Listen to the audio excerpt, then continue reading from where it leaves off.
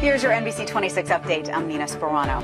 With President Trump testing COVID-19 positive, it's no surprise his campaign schedule is being upended. Today, the campaign released a statement saying that all scheduled campaign events for Mr. Trump are being moved to virtual or temporarily postponed, end quote. There will not be a rally in Green Bay on Saturday. In other news, the U.S. government reports 661,000 jobs were added in September, and in the final jobs report before the presidential election.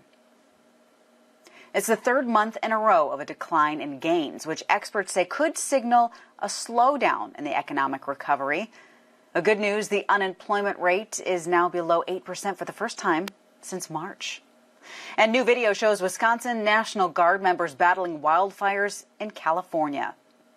They flew 2 Black Hawk helicopters from Madison to Sacramento last month to help.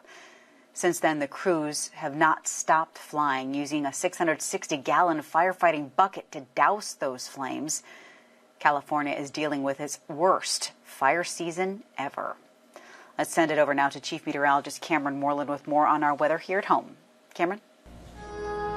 Nina, we are following an NBC26 weather alert. Another cold night is on the way, and for that reason, the National Weather Service has issued a frost advisory for most of northeast Wisconsin. So just like last night, with a widespread frost expected, make sure you cover tender plants or bring them inside if you want to protect them. Overnight lows will be in the upper 20s to lower 30s across most of the area. Temperatures will be a little bit warmer near the shoreline of Lake Michigan. Tomorrow, it's going to be another chilly day, feeling more like early November than early October. We're going to have mainly cloudy skies.